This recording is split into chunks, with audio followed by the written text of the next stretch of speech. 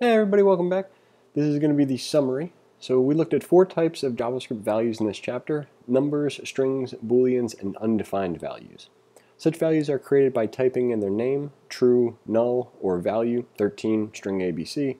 You can combine and transform values with operators. We saw binary operators for arithmetic, string concatenation, comparison, and logic, as well as several unary operators: negative to negate a number, exclamation point to negate logically, type of to find the values pair, and, not pair, and type of to find a values type, and a ternary operator, a question mark and a colon, to pick one of 2 values based on a third value. This gives you enough information to use JavaScript as a pocket calculator, but not much more.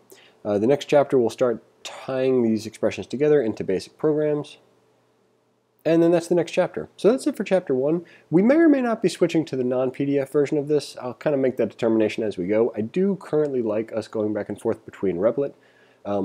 I think I'm going to post somewhere the actual vocab list because, I've made a lot of additions to this vocab list since we've last chat. So thanks for watching. Hope you enjoyed it, and we'll see you in the next one.